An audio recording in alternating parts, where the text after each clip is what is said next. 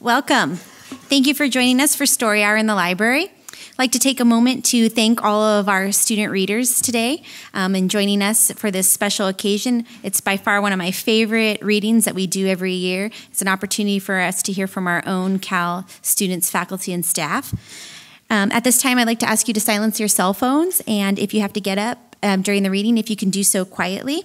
If you'd like to find out more about Story Hour in the Library, we have a Facebook page, as well as you can sign up at the front for emails, and we email you about once a month about our upcoming readings. Also, feel free to check our website, storyhour.berkeley.edu, to find out about the upcoming readings for next year.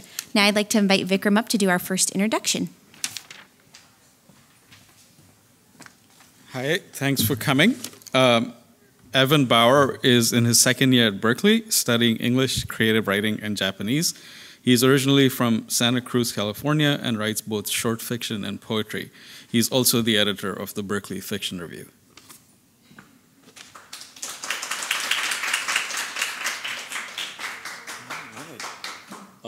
Thank you to everyone for coming out. This is a really exciting opportunity. So I recently read a book called 100 Apocalypses and Other Apocalypses by an author named Lucy Corrin. And it's essentially a collection of flash fiction where each story centers on an apocalypse of sorts. And so a lot of them feature a very literal reference to an apocalypse, but many of them are just kind of these small, quiet moments of devastation. And I just really love that kind of terminology for that. So I've been trying to write some apocalypses of my own. This is called His Father's Hands. They hung at the bottom of burly arms too long for his body, which was like an egg on two toothpicks. When the boy came home for winter break, they gripped his back in an embrace. "Welcome home, son." The new piano was finally done after 3 years of his father working on it, so the boy asked to see it. Somewhere along the line, after growing up in a house overflowing with pianos, the boy had at last decided that he wanted to learn to play, just as the only one left was a perpetual work in progress in the garage. The father joked that the boy had 12 hours to learn before the piano shipped out tomorrow if he stayed up all night. "What timing after all these years," he said. If ever a piano deserved to be called grand, it was this one. A piano the size of an aircraft carrier, or maybe one of the square states in the Rocky Mountains. His father sat down and lifted the key cover the way you might expect someone who has spent a lifetime tuning and restoring pianos to lift a key cover. The boy stood behind him and ran his fingers through the father's hair, which still covered his whole head, but was maybe a tiny bit sparser than before. It reminded the boy of moonlight on the Tuolumne River. "Okay, Dad, you can teach me how to play now," the boy said. And his father said, "Okay, watch and learn." And then he began to play a song from his tiny repertoire, a repertoire so small it could fit into the palm of an infant. Maybe 3 or 4 songs total that he really knew how to play. A repertoire much smaller than you'd expect from a person who spent a lifetime tuning and restoring pianos. Maybe it was because his fingers were large and sandpapery from a lifetime of climbing rocks and plucking strings and lifting toddlers and fixing everything that dads know for some reason how to fix. And now only these 3 or 4 songs could accommodate the width of his fingers. But he was playing one of them now, and the boy discovered he couldn't recall the name of it, even though it had echoed throughout his childhood maybe 1,000,000 times. Whenever they had driven anywhere, the father would put on classical music and quiz him on each song's composer. The boy would always yell, "Scarlatti!" before the question was over, because he thought the name funny and didn't have a mind for memorizing classical music compositions at that age. Occasionally, it actually was Scarlatti, but most of the time it was "Nope, Beethoven," or "Nope, Chopin." And now the boy stood still, hoping some flourish of keys would trigger a remembrance of the song's name or composer. After all, there were only 3 or 4 to remember, so why couldn't he? By now, the boy's younger siblings had gathered in the garage and stood motionless as well. The boy stood transfixed by his father's silver hair and thick fingers, and suddenly found it difficult to breathe. Already, there was so little time left to listen. Thank you. And our next reader is Rachel King.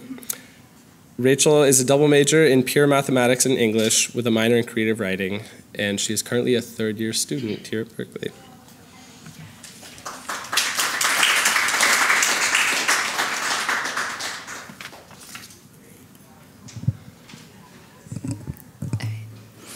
Hi. I wrote a short story last semester for my creative writing class, and I decided that I was going to read the very beginning of it today. So, do you remember the day our landlady told us our apartment might be haunted? We'd been searching for a new apartment for months. The usual apartment hunting tactics had been employed. Long hours of scrolling through internet listings, admiring photos and cringing at prices. The first month had felt like an adventure. Early Saturday morning, we'd walk down the pier, passing by deserted children's playgrounds and empty tourist spots as the gray sky drizzled into the ocean. We'd arrive at our favorite cafe just as they opened their doors, the scent of freshly baked sourdough bread merging with their morning batch of chocolate chip cookies. Shaking off our rain-covered hoods, we'd order mugs of steaming lattes and lay claim to the popular overstuffed couch, settling back next to the fire and propping up our laptop between us. After a few weeks of searching, reality began to seep in. The luxurious two-bedroom apartments were comprised of a room the size of a closet and an old living room. Cozy dining nook meant there was no dining room, so the owners had squeezed a hardwood bench and small countertop into a corner of the kitchen. View of the bay meant you might be able to see a sliver of water if you peered out of the window at just the right angle, and working appliances meant old gas stoves and showers that ran out of hot water in about 10 minutes. Our prospects began to seem dimmer than the city. So we'd adapted. Whenever a decent listing appeared, we'd show up hours early to the open viewing, attempting to beat out the other frantic couples ready to sign the lease on the spot. We'd begun to purposefully misspell our keywords, hoping to uncover hidden listings that others might miss due to typos. We'd prayed that the owners of nice places would forget to include pictures in their advertisements, and we'd always show up to the viewings portraying the image of a glowing, perfect, super financially responsible couple. When months had passed by and we still hadn't beaten out other prospective renters, we'd begun to fray around the edges. Our exciting adventure had turned into life in the city hell. Do you remember the day we'd been walking through Golden Gate Park and I'd stopped to verbalize the pros and cons of being homeless? At least the park had a yard, I'd said. That's when you knew I'd stopped thinking rationally. When we'd stumbled onto this listing, it felt like our last hope. The apartment was in a small building on the outskirts of the city. In a final surge of energy, we'd arrived 4 hours early to the showing, determined to beat everyone there. We'd failed. A couple sat on the porch stairs, waiting, their bodies carefully blocking the front door. They'd smiled at us as we'd walked up, and I'd experienced an alarming urge to become violent. I'd left to take a walk while you waited. The fog was slowly dying inside the city, the white drops fading away to reveal tight clumps of buildings, sprawling trees, and worn-down streets. Gusts of wind brought brown, crinkled leaves up into the gutters, pressing them against the deserted plastic bags and damp newspapers. The lamplights were still glowing, and their lights formed halos in the fog. As I'd walked along the streets, I'd watched them grow dimmer and dimmer until they died. I'd bought a coffee from a little cafe on the corner and sipped up small pieces of hope with the burning liquid. Maybe, I thought, this would still work out. Maybe we'd finally have a home. By the time the landlady had arrived at the apartment, the line of hopeful renters had grown so long I couldn't make out its end. Do you remember the feeling we'd had when we walked inside? Wooden floors, a fireplace, spacious rooms and closets. Most importantly, rent-controlled. The apartment was everything we'd been looking for and more. But we'd arrived second, so the other couple had received the offer. They'd rejected it. When the landlady called us, we were shocked. How could anyone turn that apartment down? That's when we found out that it might be haunted. The landlady had met us for coffee. Stirring in her cream and sugar in rhythmic circles, she'd informed us that the latest tenant, an elderly lady with a fondness for pink foam curlers and long dressing gowns, had died. That's why the apartment was available. Apparently, the old woman and her husband had lived in the place for 20 years before he'd passed. After his death, the landlady had begun to visit monthly, chatting with the old woman over tea and collecting her rent check. She'd felt sorry for her, she'd said. She'd seemed lonely. Then one day, the landlady had arrived to discover the old woman was dead, her body lying cold and shriveled on the bedroom floor. The landlady couldn't promise us that this woman's soul had moved on. She told us that she understood if we didn't want to sign the lease. We'd signed. Neither of us had believed in ghosts. Our apartment hell was finally over. We'd moved in our furniture and painted the walls and posted our photos all over social media. For a week, we'd been high on our good luck. Then, everything changed.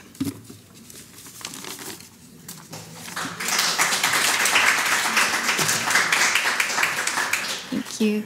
All right, our next reader is Pei-Ting Ling. So, Pei-Ting C. Ling attended public school from kindergarten through high school in the South Bay before leaving California to pursue an undergraduate degree from Georgetown in international relations and a master's in East Asian studies from Columbia. She is a 6-year PhD student in the history department, studying modern Chinese history and history of medicine.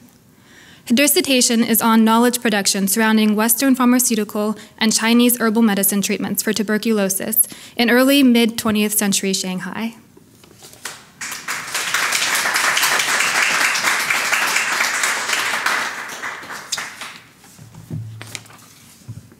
Hi, good afternoon. Thank you so much for coming on this Thursday. So this essay was written for contests, and the prompt this year was on a public university. I wrote it while I was doing, well, actually, I heard about it while I was doing my dissertation research in Shanghai, and then came back and thought about it for quite a bit. So it's called This Most Unlikely of Dreams, and it's based on my 6 years as a graduate student and graduate student instructor here at Berkeley in the history department. Berkeley is a place of daily contradictions, a public university in an increasingly privatized world. Here, the market imperatives of efficiency and rationalization collide with an irrational dream of equal access to an education, regardless of economic resources. Lecture halls are filled with hundreds of heads, some nodding off. We graduate student instructors are loaded with discussion sections stretched to 20 students. My classmates and students are of all kinds: a single mother, a firefighter, and a former theater accountant in his 40s. Some can barely put together a coherent paragraph, others stun with the lyric beauty of an opening sentence. The hallways of Dunel are populated by students squatting and sitting on the floor waiting for office hours to start. Some come with paper drafts, eager to refine their arguments. Others appear only after a cajoling email, sheepish about a stack of assignments not yet submitted. The more efficient course of action would be to spend as little time on teaching and grading as possible, not to return their papers with comments on grammar and structure, and instead to focus on being productive, churn out chapters and articles in order to have a slim chance at that tenure-track job and avoid the precarious adjunct fate that has befallen so many of my peers. But it is hard to turn a cold ear to the students as they talk about the jobs they are working to pay their tuition, the domestic violence they endured at home, and the anxieties about finding a job after they graduate. Even if one survives long enough to become a professor, it seems like they are subject to pressures of a different scale. Their office and salaries are modest, but teaching loads are heavy. It is hard to feel like one can make a request of someone already so burdened. One gets the sense that they too are working to do so much with much less. Sometimes I chance upon members of the wider community. I see their thick glasses and gray hair in classes and at lectures. Once, at the monthly poetry reading in the Morrison Library, an elderly woman saw me standing at the back of the room and motioned to an empty seat next to her. A professor in the music department read Robert Haas's poem, Meditation at Lagunitas. All the new thinking is about loss. In this, it resembles all the old thinking. The idea, for example, that each particular erases the luminous clarity of a general idea. And for just a few moments, we all sit together quietly in that big open room with tall ceilings. That was a wonderful reading. I hope to see you next time, she said. Let us keep this place, our public university, this most unlikely of dreams. Thank you.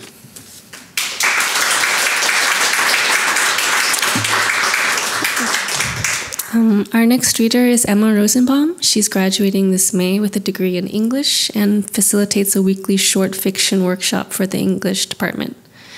She has had several short pieces, fiction pieces, and personal essays published in the Weekender Arts and Culture magazine, and recently won the Eisner Prize for prose.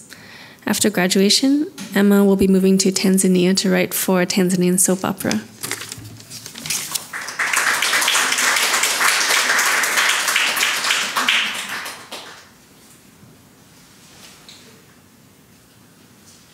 Thank you.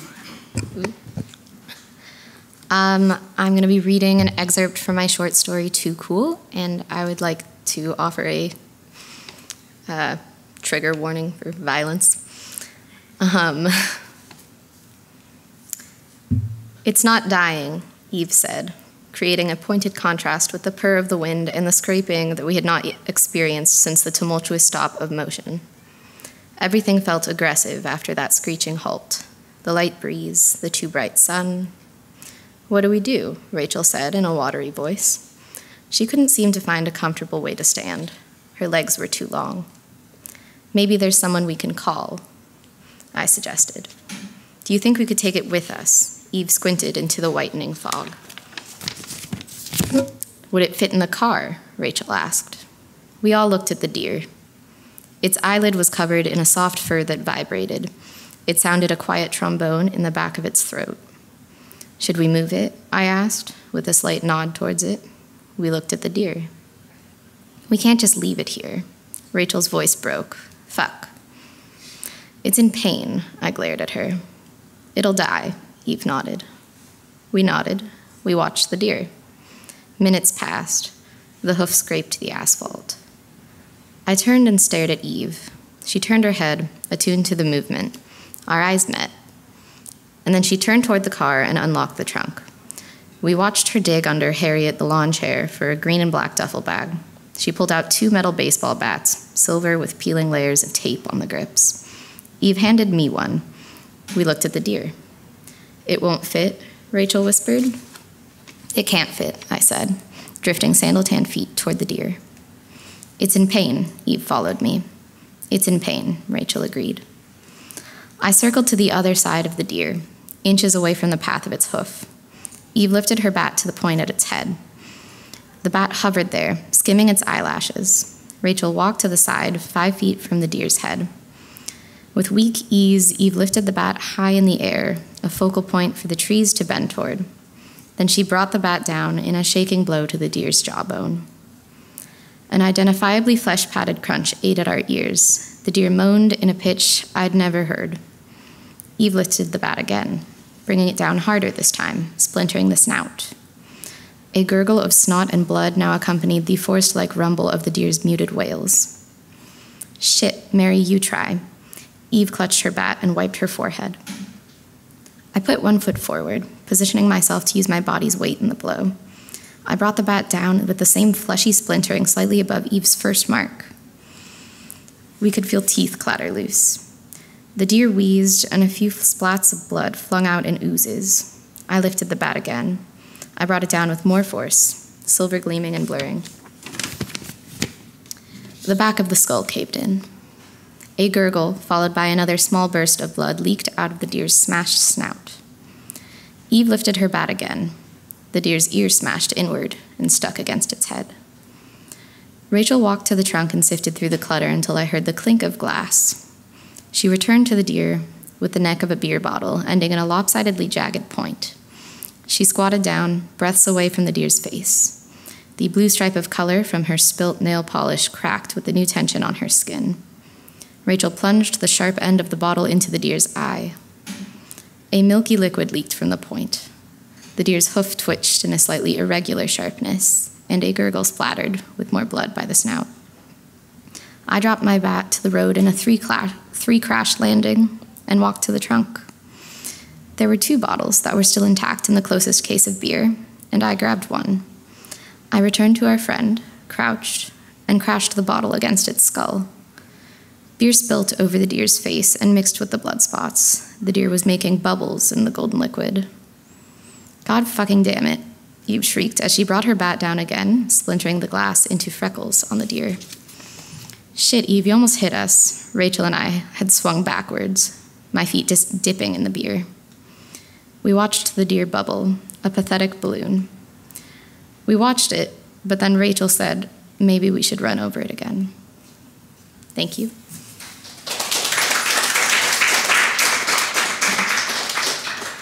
Our next reader is Claire Marie Stanchek. Claire Marie is a PhD candidate at UC Berkeley, where she also teaches. Recent poems have appeared in or are forthcoming from Berkeley Poetry Review, Bone Bouquet, Colorado Review, Cordite, Oversound, Real Poetic, and Typo, among others. Her first full-length collection of poems, Mouths, is forthcoming from Nomi Press in 2017.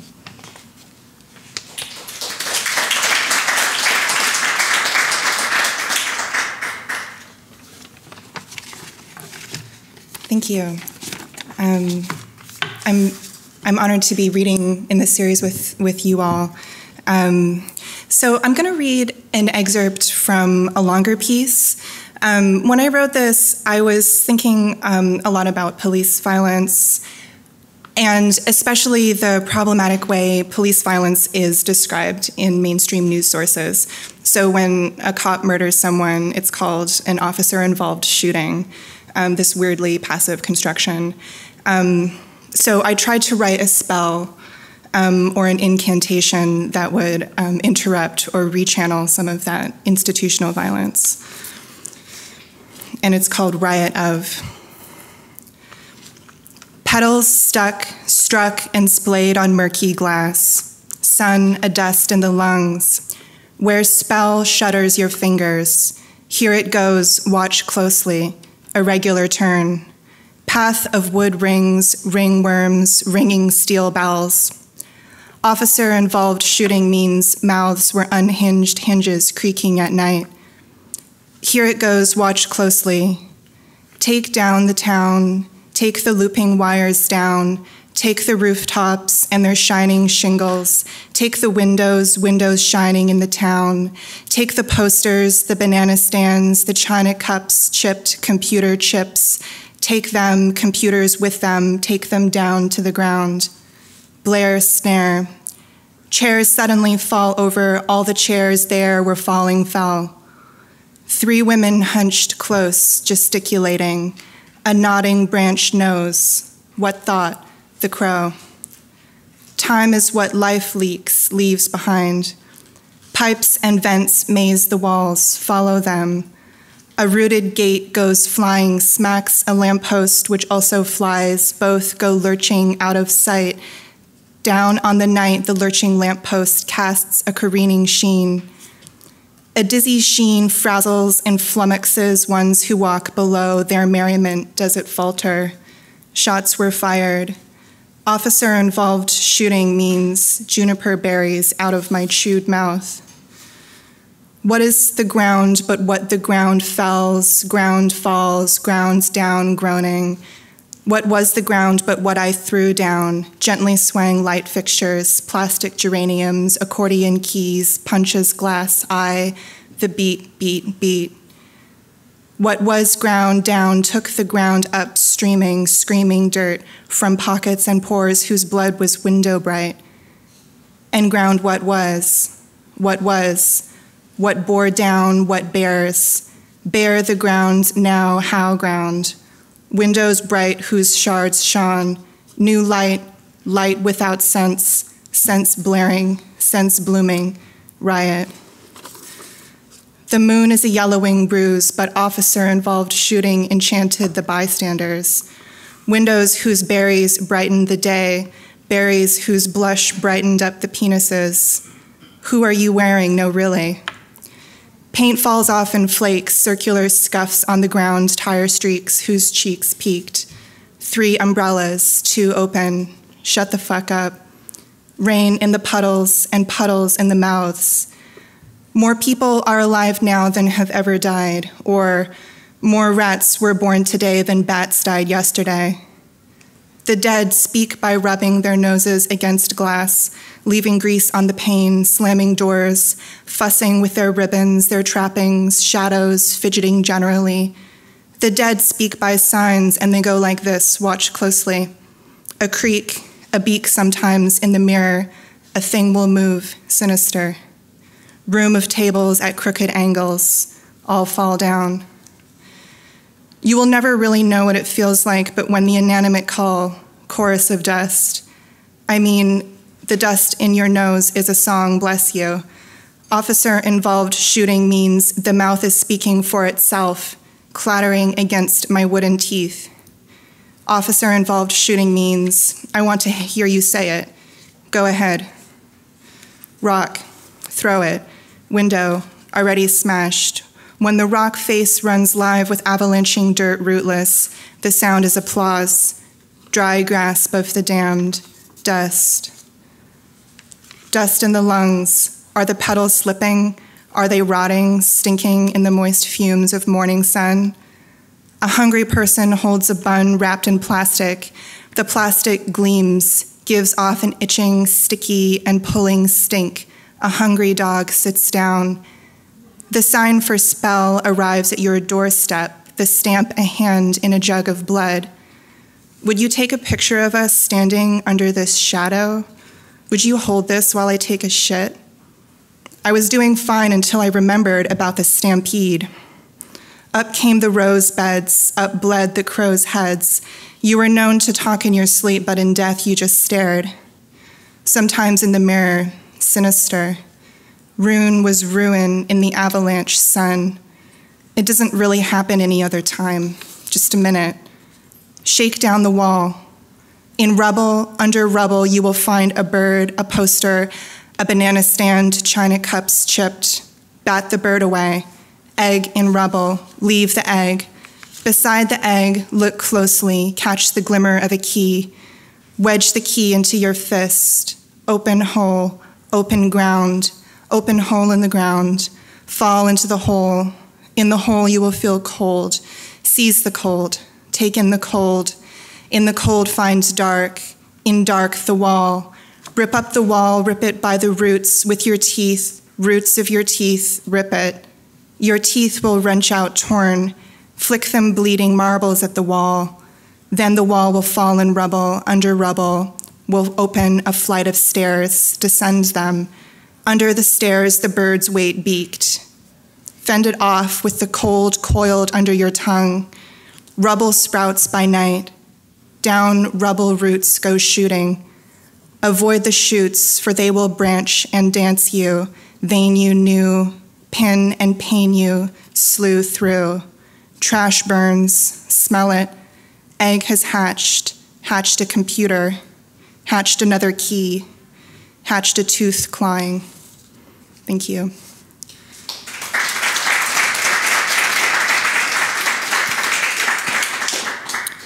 Our next reader is Jessalyn Whittel.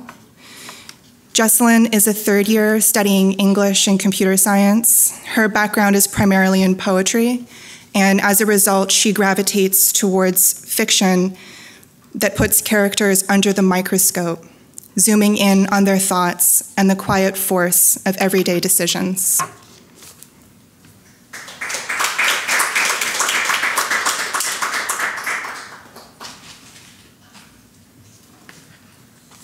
That made this sound a lot more exciting than it's going to be. I'm going to read the opening of a short story that I wrote this semester for a class that's part of a longer collection I'm looking at of kind of young children and what happens to them as they evolve over their lives in this kind of shift from innocence to experience.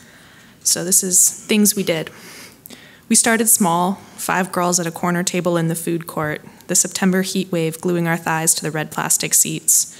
The mall was busy for a Sunday, full of old women wearing visors inside, babysitters chatting while little kids tussled in the play center, gray-clad teen boys drifting like smog through the tables. And I wanted to play anything else instead of spilling our secrets with fries and bottle caps in public space.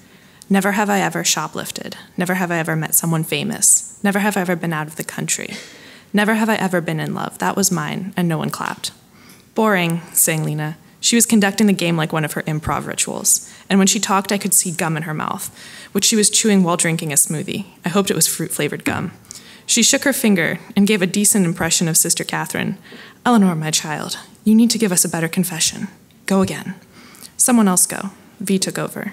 Never have I ever cheated on a test. Lena and Kiki clapped, and I wanted to look away.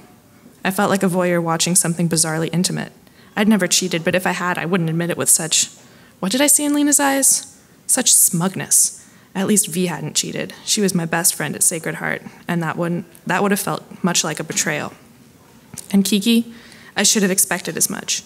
She didn't go to Sacred Heart, but V and Lena knew her from theater, which they did outside of school because Sacred Heart's code of conduct didn't allow nail polish, much less musicals written after 1940. I remembered Kiki from elementary school, but she'd grown out of the scholarship kid who'd lived in a car for most of 5th grade. Her once frizzy hair was dyed licorice red and fell like a velvet curtain to the small of her back. Where it swooped over her left ear, I could see 4 studs and an industrial piercing, all of the same steely black metal. She had great makeup, too, gold eyeshadow and sharp mascara that turned the harsh mall lights into magazine gloss. She sprawled listless and elegant in the booth, her gaze sliding over Lena's shoulder to search for better adventures. She had a worldliness about her that I'd only seen in much older women. Not an espresso in Paris kind of worldliness, something grittier, more real, beautiful and horrible, like roadside flares flagging a car crash and you couldn't look away. Gravitas, said the SAT flashcard that had replaced my brain. I wondered if she was uncomfortable, especially when the other girls mentioned the places they'd traveled that summer or the cars they wanted for the impending wave of sweet 16 birthdays. But no one questioned her presence in the group. We were all too interested in her. Eleanor, go, V said, ripping me back into the game. I didn't have enough time or I would have said something so humiliating. Never have I ever been drunk. Everyone clapped. They looked disappointed in me. Why not? Asked Lena. I don't know, maybe because it's brain poison? Aw, sweetie, V said. We'll fix that, yeah? Lena said, you've got to come over. Don't be afraid of it, Kiki said. I looked at the ground and Kiki looked at V with a smirk. After that, the game morphed into careful assists targeted at specific confessions. Never have I ever borrowed my dad's Lexus, Lena clapped. You don't even have a license, I pointed out. Exactly, said V. Lena wiggled in her seat, ready to return the favor. Never have I ever smoked weed with my cousins. Then V clapped and I tried to smile like I was impressed and entertained. I don't think I convinced anyone because none of them set me up for anything. Not that I'd done anything worth mentioning, but I still kind of wanted to feel included. I felt sorry for myself. It was a nice kind of pain, like rolling out a cramp in your shin after summer camp. When V and Kiki calmed down and my turn rolled around again, I wanted to confess myself to these girls. My loneliness, the starched crispness of my soul. They needed to understand that I was trying. Don't give up on me. Should I, though? I wasn't ashamed. No, I was ashamed, but it was true, and I was only 14. I had time. Maybe I wasn't alone either. I took a deep breath. Never have I ever kissed a boy. They all clapped. Thank you.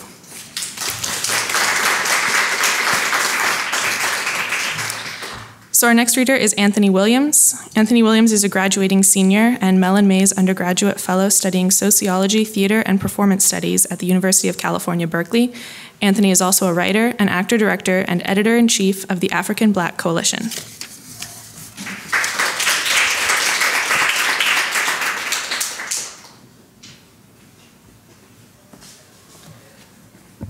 Hi, everyone. My name is Anthony. I'm going to be reading a piece for you that I'm usually an essayist and a poet and a writer. This is the first play that I wrote, but it's an adaptation of an Alice Walker piece. So to give you context, I will be reading the characters' names. This happens chapter 4, and it happens about halfway through the play, chapter 4, scene 4.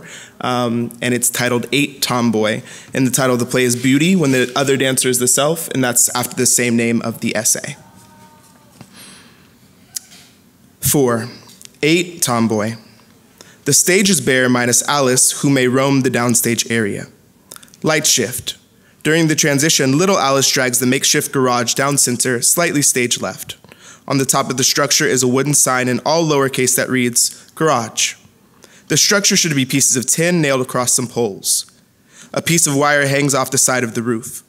Little Alice climbs on top of it with her bow and arrow, looking out toward the audience, the fields. The brothers assume their positions from earlier, shooting at the psych. It is sunset. Alice. One day while I am standing on top of our makeshift garage, holding my bow and arrow and looking out toward the fields, a large flash and bang, sound and light signal that little Alice has been hit in her right eye. She clutches her right eye and looks down as she speaks the next line. The psych and lights on stage turn from regular to pink to red throughout the scene. The brothers turn around slowly, placing their guns down before running to her. After Alice's ow, she runs over to little Alice to hold her. Little Alice does not outwardly acknowledge her older self. Little Alice. Ow!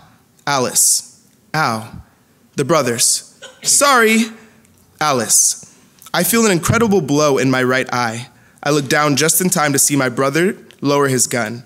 Both brothers rush to my side. My eye stings and I cover it with my hand. In a childhood panic, the brothers blurt out their next few lines, thinking on their feet. Brother Jimmy, if you tell, brother, we will get a whipping. Brother Jimmy, you don't want that to happen, do you? Little Alice shakes her head no, almost on the verge of tears, but trying to keep it together. Brother Jimmy looks around for a moment. What is he looking for? Brother Jimmy, here's a piece of wire. Beat. To say you stepped on one end of it and the other flew up and hit you. Alice, the pain is beginning to start. Yes, I say. Little Alice, yes. Alice, yes, I will say that, little Alice, is what happened. Beat. Alice, if I do not say this is what happened, I know my brothers will find ways to make me wish I had. But now I will say anything that gets me to my mother. Alice starts upstage right to watch the scene unfold. Brother Jimmy gives little Alice a hug, while her arms stay at her side. She doesn't want to be hugged. Brother stands off to the side, more aware of this fact than his older brother. The brothers run over to stand in front of Alice. The walkers enter stage left and run toward their daughter, looking over at little Alice's would-be babysitters, the brothers. The action of the next few lines unfolds down left, sans porch, only the bench. The tree mentioned is off in the distance in the audience. Little Alice is almost in a daze. Alice, confronted by our parents, the brothers and little Alice, we stick to the lie agreed upon. Alice. They place me on a bench on the porch and I close my left eye while they examine the right. There's a tree growing from underneath the porch that climbs past the railing to the roof. It is the last thing my right eye sees. I watch as its trunk, its branches, and then its leaves are blotted out by the rising blood. I am in shock. By this point, little Alice has been laid on the bench with her parents upstage of the bench on either side. The action is suggestive, meaning that the walkers may be simply dabbing her sweat and holding her hand. Alice. First, there is intense fever, which my father tries to break using lily leaves bound around my head. Then there are chills. My mother tries to get me to eat soup. Eventually, I do not know how, my parents learn what has happened. Little Alice is placed back in an upright position as her parents stand behind her. A white doctor enters stage right and crosses down left to examine little Alice. Alice. A week after, little Alice. The accident. Alice. They take me to see a doctor. Doctor, looking into her eye and shaking his head. Why did you wait so long to come? Eyes are sympathetic. If one is blind, the other will likely become blind too. Alice.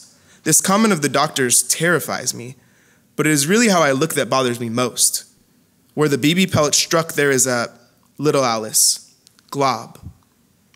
Alice, of whitish scar tissue, a hideous cataract on my eye. Now when I stare at people, a favorite pastime up to now, they will stare back. Little Alice, not at the cute girl, but at my scar. Alice. For 6 years, I do not stare at anyone because I do not raise my head. Little Alice exits stage left. When she returns, she is in the garb of a regular 8-year-old. Her hair and clothes should be nondescript, but should not look like the tomboy before. Now she does not want to be seen. Alice. Years later, in the throes of a midlife crisis, I asked my mother and sister whether I changed after the accident. Mrs. Walker and Sister Ruth, off stage from both sides, nonchalantly, no. Alice, they say, puzzled. Mrs. Walker and Sister Ruth, what do you mean? Alice, trying not to show her aggravation, what do I mean? Thank you.